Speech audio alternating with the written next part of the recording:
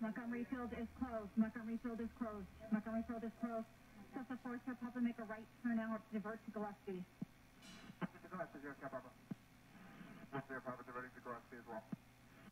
So November 5th, 2022, this is in San Diego. This aircraft went down, sole pilot, critical condition, while they were doing touch and goes, had trim issues, and now this is what's happening on scene. Let's break it down.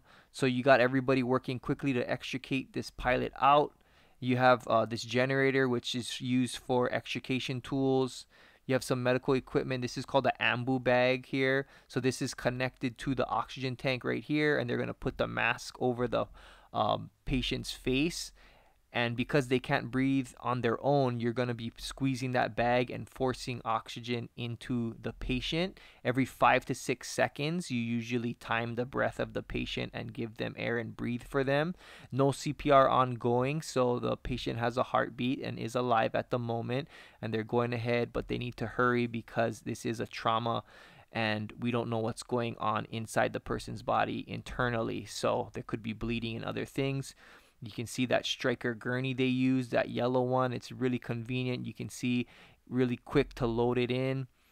This kind of locks into these hooks here. So you can just by yourself, one person, line it up there and then it'll lock in. And when you're going to leave the ambulance, you can pull this and it'll unlock the gurney and slide it out. So you can see that's what they're doing here.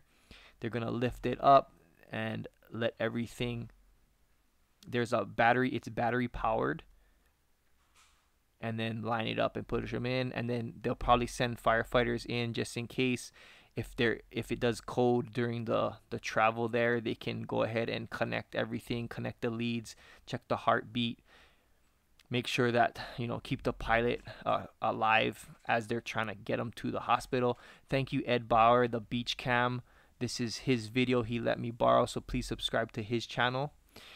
The pilot was sent to this Sharp Memorial Hospital, and in good timing because on May 27th they broke ground for a trauma center. A level 2 trauma center provides critical services in San Diego. They had received 2 consecutive Lantern Awards for excellence in emergency services, so it sounds like the pilot will be getting excellent care, which is always good. It happened at this San Diego Montgomery-Gibbs Executive Airport. I believe in this area here is where it ended up. It was a Cirrus SR-20, November 700 Yankee Zulu was the tail number.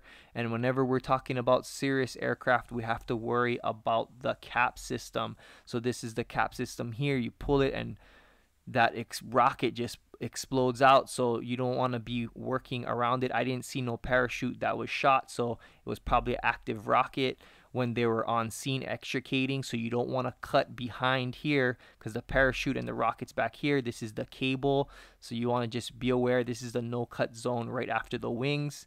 And look, firefighters did a great job. They extricated, they stayed right where they needed to, they cut in front, they left the rocket and everything intact behind here. So good job, nobody got hurt on scene. There was some fuel spills, but the pilot was sent to the hospital. Prayers to him, hopefully he makes it out okay.